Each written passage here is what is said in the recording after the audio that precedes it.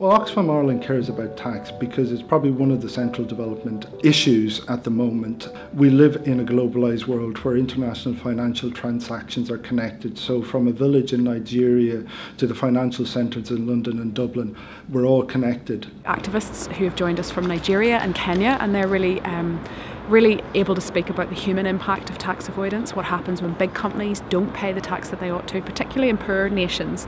And part of the reason that they're able to get away with that is they're able to route money through other low tax jurisdictions. It becomes a very big problem in the sense that they can't access even basic health services. And when you're sick, you basically can't work. When you can't work, you can't earn an income. When you can't earn an income, you can't pay for your children's school fees. When you can't pay your children's school fees, they stay at home.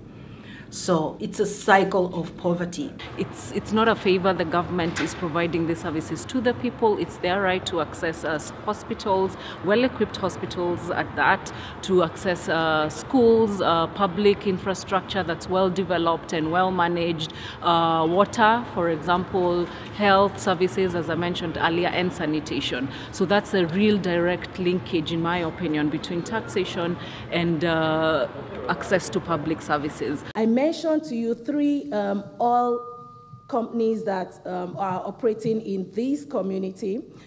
The Nigerian government gave them a 10-year tax holiday, and within this period, the country lost $3.3 billion US.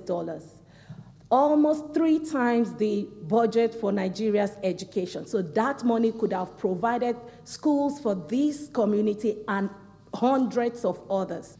We have an opportunity to build a more human economy where the interests of the majority are put first.